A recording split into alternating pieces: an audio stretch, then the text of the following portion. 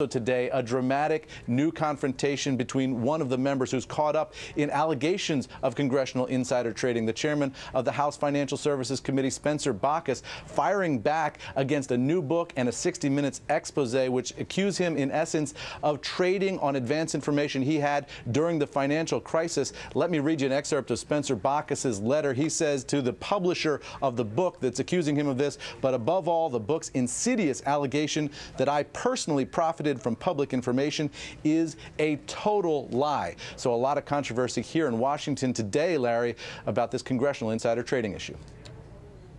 Thank you very, very much. All right, let's bring in our guest. Joining me is the aforementioned Spencer Bachus, Republican from Alabama. He chairs the House Financial Services Committee. Let me just say right at the beginning of this, we had originally scheduled the author, Peter Schweitzer, who made the allegations. Then we found Mr. Bachus's letter, which is a very specific denial of the Schweitzer charges, and we invited Congressman Bachus to come on. Mr. Bachus, as you can see, has come on the show, willing to discuss it. Schweitzer pulled out at the last minute, claiming he wasn't prepared or up to speed. All right, I don't think much of that. Maybe Mr. Schweitzer's going to run and hide tail from you, Spence, but you're very specific in your rebuttal. And I want to come to the first point you make about GE stock options. Schweitzer accuses you of shorting GE on the basis of inside information. What's your take? Well, Larry, I bought GE. I didn't short anything. He says, and he uses 2 pages to say that Jeff Immelt called Hank Paulson and told him that GE was in dire straits. And then he says that Hank Paulson and I had a meeting, or may have had a meeting, and at that meeting he may have told me that GE stock was going to drop. And I went out the next day and shorted GE. Well, Larry, what I did the next day, and he needs to get his facts straight, and his facts are wrong, all along the way.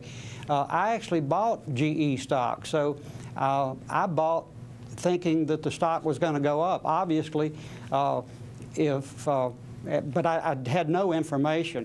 And I ended up... Wait, Schweitzer says you shorted the stock, but you actually went long the stock. I went long the stock. It's a lie. He has the trade wrong. He has the whole trade wrong. Oh, absolutely, but it blows up the whole story, Larry, for him to say that. Because, you know, he spends 2 pages saying that I probably knew that the financial sector was in trouble and GE was a financial stock, so I went out and sold it short. It's a total concocted fabrication, and he never called me to check his facts. Larry, you know, members of Congress have an ethical duty not to trade on insider information. Now, it's against the law. I've heard some say it's not against the law. It absolutely is against the law. It's against the law for members of Congress to trade on insider information, and they ought to be prosecuted if they do. Now, having said that, I'd go way beyond the disclosure rules, Larry, and that's one reason he decided, I guess, that he was going to single me out. Well, you're saying this is a matter of public record, that people can find out that you went long GE, not short GE. Well, and Larry, the reason he used me in his book is I'm one of the few members of Congress that actually file my brokerage records, as opposed to, you know, most of them do these baskets with 1,000 to 10,000 or 10,000 to 100,000. They don't even put on there whether it went down or up. I've never thought that was full disclosure, so I disclosed. Now, he actually accuses me in his book of making a risky trade by buying Apple Computer in 2007, and hey, Larry, I doubled my money. Okay. Has something wrong with that? You know, now I can't defend myself, Larry. Now I want to go to these other points you're making, though. Let's leave Apple aside. Schweitzer says that you bought the S&P index for financial stocks, the financial spiders, because you had information in July 14th of 2008. You say in the letter to Ms. Linda Zecker, who's the head of Houghton Mifflin Harcourt, the publisher, you say actually you didn't buy the financial spiders, you bought energy spiders. Now, this is another incredible factual. How can he be, why is his research so bad? Well, in fact, you know, I had said all along I buy non-financial stock ETFs. I don't buy financial stocks. And when 60 Minutes called and said, you shorted GE stock and you bought ETFs in the financial sector, I said, I don't think that's right. Let me get back to you. I can't imagine doing that. It actually scared me, Larry. And then I looked, and it was energy. And it was energy in July and energy in August. But somehow being on the financial services staff, talking to Paulson and Bernanke, I guess we were talking about the price of oil, Larry. I guess that's going to be the next accusation. Well, okay. You also go on to say, Schweitzer says that you were in a meeting about the rescue and legislation to rescue Fannie and Freddie on September 4th, 2008. But you say in your rebuttal, wait a minute, that meeting was actually, I'm sorry, the law was signed in July 30th of 2008. So there is no secret meeting about Fannie and Freddie. Is that your point of view? And once again, why did Schweitzer at least know when this legislation was passed? Well, you know, he didn't know that, Larry. He actually talks about the stock market was trading at 8,600, a level of 8,600, and accusing me of doing something when it was at 11,000. He talks about where I said it was going to go to 8,000. But it was 11,000 then, and he said, you know, all his facts are wrong, Larry. I mean, it's just one after. He says in 2007 that I invested in Focus Media. He said that was an obscure Chinese advertising company. It was not an obscure company. It was the fastest growing company in the world at that time in revenue.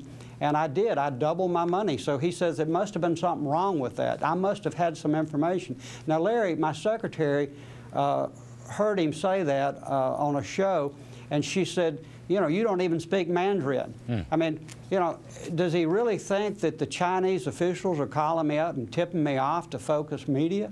All right, I mean, some Chinese stock, Larry. I mean, now that Steve Jobs is dead, I'm not going to be able to defend myself because I met with Steve Jobs. If he accuses me of Steve Jobs of tipping me off, how would I defend myself? He throws so many of these crazy accusations. I guess the wrap-up question is this.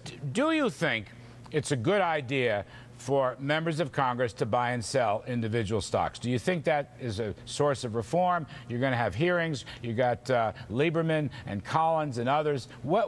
Should members be trading stocks? Larry, I don't. I haven't since October of last year. Now, the reason I don't is because the Focus Media, somebody said you bought a stock and you sold it weeks later and you double your money. And that was absolutely true. I mean, he says in the book that I'm either have all kind of inside information or I'm a good trader. You know, anytime you make money, you're accused of you know, you must have had insider information. So my suggestion, my practice now is not to trade. I don't trade anything. I went for a while, I traded individual stocks. I was a railroad lawyer. In fact, I bought GE because they're the only producers of diesel engines. I bought Kansas City Southern. I bought Burlington Northern and held it, and then Buffett bought it. And I'm surprised he didn't accuse Buffett of tipping me off. Well, okay.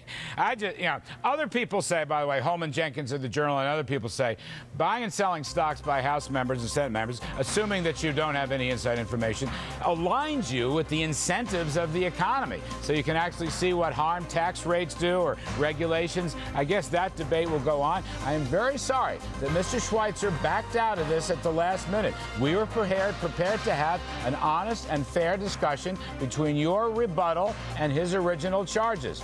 We still will welcome Schweitzer. I'll ask him the same points that you went over. Spence Bachus, thank you very much for coming back to the Kudlow Report. We're continuing to monitor, by the way, what's happening on Capitol Hill.